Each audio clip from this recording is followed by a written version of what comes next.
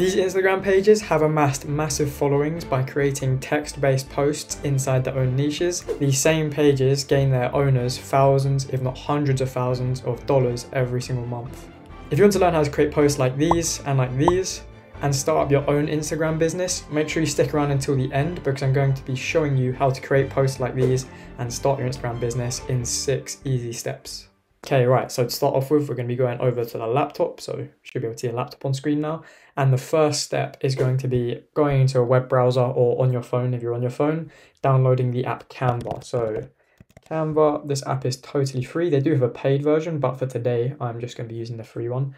So yeah, you can do this for totally free. Okay, so step number 2, once you're inside Canva, you are actually going to want to go and create a design. However, you can see there's an Instagram post square. You don't want to use this because this is 1080 pixels by 1080, as you can see.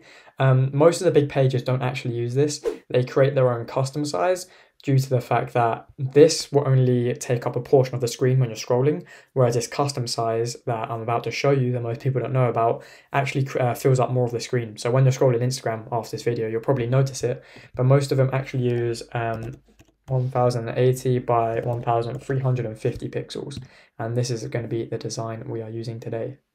Okay, right, so step number 3, if you want to create a post like sort of wealth or one that looks like this, you need to follow this step. If you don't, and you maybe just want to have just a logo or something instead, you don't really need to follow this step, but it's good to know anyways. So to create that little logo where it says, it has your profile picture and then the name and little verification tick, I'm going to show you how to do this inside of this step. So you're going to go over to element. So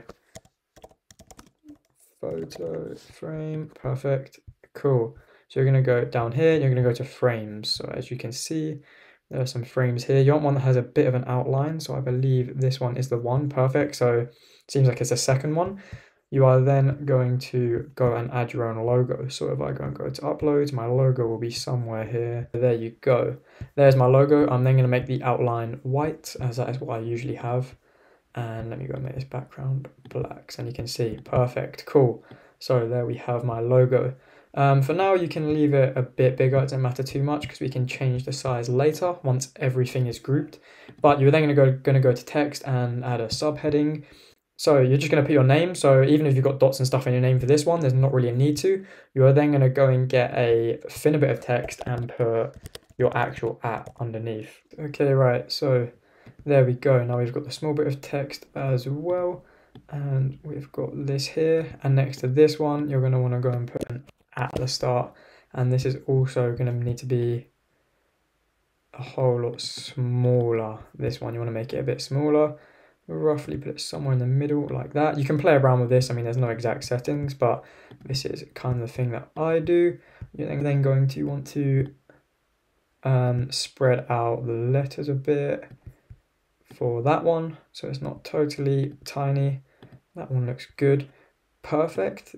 You're then going to go to somewhere over here and get a verified badge, go into images, and you're going to want to go into tools and go on transparent. Cool, right, let's use this one. Why not? Copy image, paste that in here. Perfect. So as you can see, it's got as the middle bit is cut out, which is what I was looking for. I actually wanted that to be white, the tick, but we can just go and do our own little adjustments to that in a second to make it all work out okay. So you want this to be not too big. That is probably looking good if I zoom out. Yeah, that's roughly the right size. So a little fix you can do for this, so the tick is always white, is you can go into elements, get a square or a circle, that's probably even better. There you go, we've got a white circle. Now we can just go and make that a whole lot smaller. Yeah, that should work, perfect. Okay, right, now we just need to go to position and put the tick on top, and bam. Now we've got our tick with a white little thing under it. Perfect. Okay, right. I'm going to make this a little bit more spacious. There we go. That's good. Cool. Perfect. You are then going to go and group this together. So group. Now we've got it all together. And once you've made this once, you don't have to make it again. You can literally just copy and paste it onto every single post you make. And there we go. That's how we have our little logo. Okay, right. So now we've made our logo. The fourth step is going to be, we need to find a post that we want to create. So to do this, you would probably go on an Instagram account and go and have a look at a trending post. So I talked about wealth earlier. So try and make one like this. So man captures footage of one of the rarest fish in the world. So I'm going to go here and have a look at what the name of this fish is. Oarfish. Oarfish. Right, let's go and copy that. Make it nice and easy. Oarfish over here. And he actually got his from the video, it seems like. I'm guessing there's a video attached to this, which there is. But we can just go and get one from somewhere along here. So once you're in Google, you're actually going to want to go to Tools again and make sure the size is large. This way you won't get any low quality videos. Or if you're on your phone and you're doing this, you can, on the phone, I think there's an option to do it HD. But yeah, if you're on your phone, you can go and do that. And that is where we'll find it. So perfect, all right? It seems like we found pretty much the same photo. And this looks pretty good. So we're just going to go and copy this image and bring it over to here. There we go. And now we want to make this the background, but we want to have it so the right parts in the right place. So I'm just going to cut this myself until it fits the background well. That looks decent. So that should then go to the background, but it hasn't. So we're going to put this as the background. Now we have our text over the top, as you can see. So we're starting to get to a look at the post already. But if you go to wealth, as you can see when you go over here, they have the shadow and all of that. So I'm going to show you guys how to do that right now, totally for free. So what you're then going to do is you're going to go over here to elements and go gradient fade, and there are some paid ones, but like I said, we're doing it totally for free, so we're just going to use this one here. What you're going to do is you're going to go and make it really big so it covers up the right part. It's starting to look good. Might need a little bit more, so if you want more you can just drag it up. Also, if you do want it to be thicker, this is a little hack I found out, you can go and copy it. So I've just copied it and then paste it, and as you can see it makes it a bit darker and the fade a bit thicker, but I don't want that for this one, so we'll just do this. There you go, and yeah, we'll put it somewhere about there. That looks right. We then need to go back into position and adjust it so this is over the top. There we go. We've now got all of this. And yeah, also sometimes you see some people don't really fix this on Instagram, but you have that little gap underneath which happens on Canva when you make the post. So one thing I do to correct that is you just drag it slightly below, like so, and then now you won't have that problem with the little gap at the bottom. And then to fix the fact we just made it a bit lower, we can just drag it and make it bigger so the shade looks all good. Okay, so step 5, you're now going to add the sort of title and the text. So let's take inspiration from wealth once again. Man captures footage of one of the rarest fish in the world. So we can just go over here, go to text. You can use any text you want, really. The one I usually use for these posts is called Bebas Nui. I think that's how you say it, who knows. So yeah, you're just going to make that as the text and then put a title on it. So something like that. We are then going to go and make the line spacing a bit lower because you don't need that much space. That looks good, maybe about there. Letter spacing, go and space it out. Actually no, let's keep it at 0. That looks good. Perfect. Okay, right, starting to get there. So on Wealth's post, they also have the thing swipe to watch. So we are going to go and put in some text. Just need to have a look how much space we've got. So we're going to need to move this up and this up. So let's go and put swipe to watch and move this down to the bottom. Once again, I'm just going to put it in Bebas Nui and make it a little bit bigger. Perfect. That looks about good there. Another thing you see a lot of people doing to encourage people to swipe is to have that little swipey finger. If you have Canva Pro, you can get it from here, I think. Swipe finger, something like that.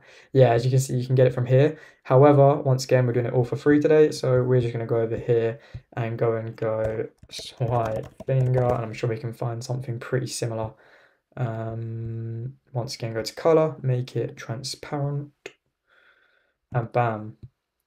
Look at that, pretty much got the same thing. Save. We'll save it and we will go and find a color inverter. Invert colors online, perfect. This will be totally free. So let me just go and get this file and invert. Cool. Now let's download this as a PNG. Bam. And here we go. Now we have got our swipe finger. There we go. Wasn't too hard. Bit annoying, but didn't take too long. And we can stick that in the bottom corner like so, something like that. Cool, perfect. That is it. So we have now created our post. Then the final step is going to be to go and get a video. So if you don't need a video and you're just doing a news post or maybe just doing a motivation kind of post, there's loads of things you can do with this kind of setup. So yeah, go and take it and apply it to your own niche. You don't have to use it to create like news post or whatever you would class these as. But yes, what you are then going to do if there's a video behind it is you're just going to go and get this video and get this on Wealth, so off Wealth's Instagram. I can literally go and get it off their thing. It's not watermarked or anything. And they have credited someone, which makes it easy for when I post my video, I can just credit them. So I'm then going to go copy link. I'm going to find an Instagram downloader. So let me just use something like iGram. That should work. Instagram video downloader, and paste the link in, press download. Oh, I can now download this video. So there you go. I've got my video literally downloaded right now. Just downloading. And yeah, now once I'm done, as with my laptop, the final step, I suppose, would be to go and airdrop these or send these to my phone and upload it from my phone. So that way I don't have any issues with reach, as sometimes when you upload from your computer or schedule things or whatever, you do have some issues with reach. So I'd suggest whenever you can, posting from your phone. Okay, so now you've got your first post for free. You can then go and repeat this process, and it gets easier and easier every time. So if I go back over to my laptop now, once I've made it once, all I need to do is I can just go and delete this background photo and then add in a new one, change a little caption about the scuba diver, and then that's it, I'm done. So yeah, this gets a lot easier once you've made the first one. The first one is the hardest one to set up. So yeah, this is one of the easiest sort of businesses you can start today for totally free. So once you've actually made your page, how do you start making the money that I was talking about in the beginning? One thing to note, it's not going to happen overnight, but with months or years of consistent work, you will be able to have success with your page. So the first way we're going to talk about is shout outs. This is simply where someone will pay you. You will then sell a shout out or a promotion. So you'll post, a story or a reel, whatever you discuss, all at different price points. And you'll just post that on your page and then link them, or post the post they want, and then that's it, you get your money. Very easy way to make money. They usually send the post to you. However, now you know how to create these posts, you can also offer that as a part of the service and charge a bit more. Another way these pages make money is via affiliate marketing. So I've talked about this in the past on this channel, but affiliate marketing is where you will sell a product of somebody else's product and you'll get a percentage when somebody buys through your link. So they have a link that tracks it. When somebody buys through my link, I will get a percentage of, let's say, 50% of the profit.